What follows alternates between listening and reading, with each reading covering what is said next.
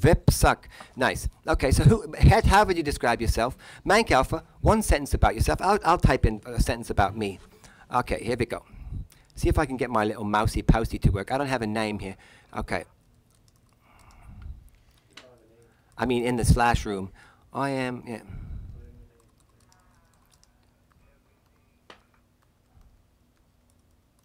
Okay, here's mine right there. Right there. I am it's supposed to be lighthearted. Lighthearted and playful, okay? That's mine. Okay, what's yours, people? I want to know what's in a name. God was right. What is in a name? Who knows? Nobody knows. The whole truth came out. We found out we didn't even know. Who are you? Celtic Max says, lefty artist, Celtic dreamer, walking freedom wisher. Very nice. Very nice. The name is only to identify the word language. Right. I am a geek, Nick says. Oh, cool. Cool. What is it that makes you a geek, Nick? Let's find out about the truth. Oh, why are you a geek? Oh, why are you a geek? Tell me, why are you a geek? You know what I mean? Why are you a geek? Tell me the truth now. Why are you a geek? What do you want to do? I want to know why you're a geek. Fascination with gadgets and tech and such. Lovely.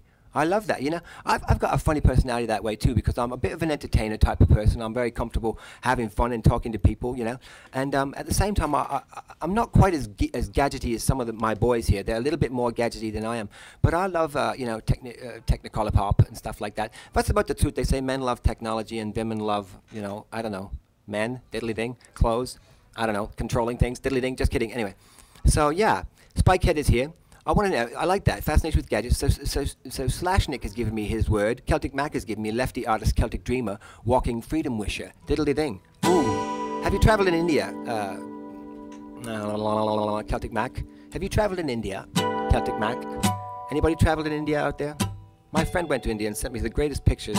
He was so nuts. He was like, he went to this one village where they were having some kind of party, you know. The whole village was involved, and it was actually, he was painted in the colors of the rainbow, his whole body, and so was everybody else. What a great festival. Out in the middle of the Punjabi desert, you know what I mean? Get out of town. Welcome to the show. Hey!